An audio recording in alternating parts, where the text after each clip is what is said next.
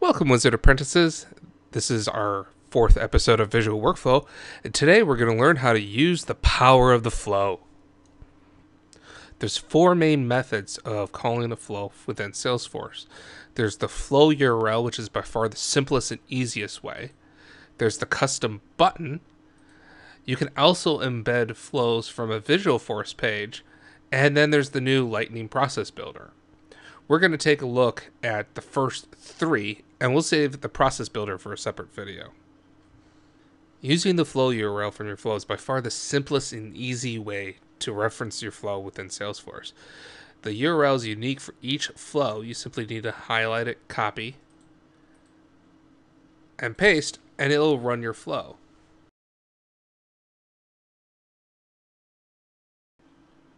The second method is to use a custom button.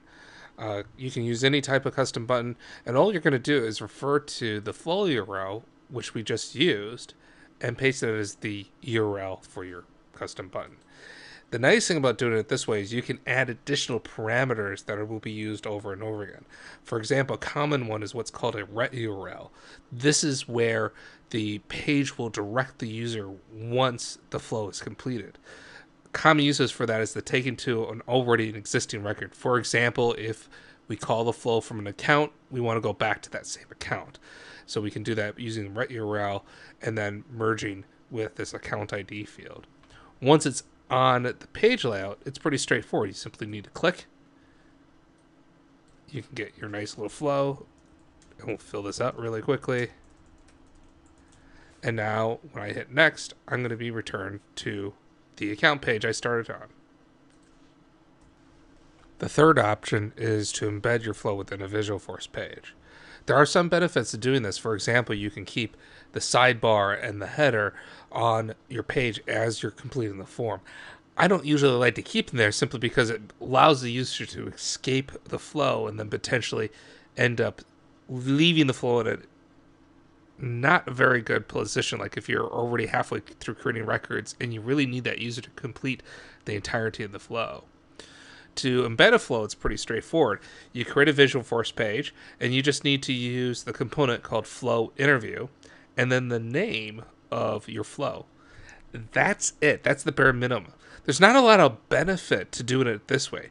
The primary reasons why you might use a Visualforce page is if you're going to change the look and feel of the flow, or more importantly, you want to redirect the user to a record that's being created within the flow itself. For example, if we wanted to take the user to the new account or the new contact that we're creating in our flow, we would need to use a Visualforce page to do that. However, we would have to write a little bit more code in order for that to really work. Another reason to use a Visualforce page is if you're putting in lots of different parameters and you are using parameters that you just can't put in through a custom button. And we'll take a look at that advanced example in a different video. Now that we know how to make our flow accessible to our end users, in our next episode we'll create a more complicated flow, including looking at the loop and some of the fast DML options we have available. Thanks for watching, Wizard Apprentices. Remember, the magic is out there. It's yours for the taking. If you enjoyed the video, please leave a like or a comment.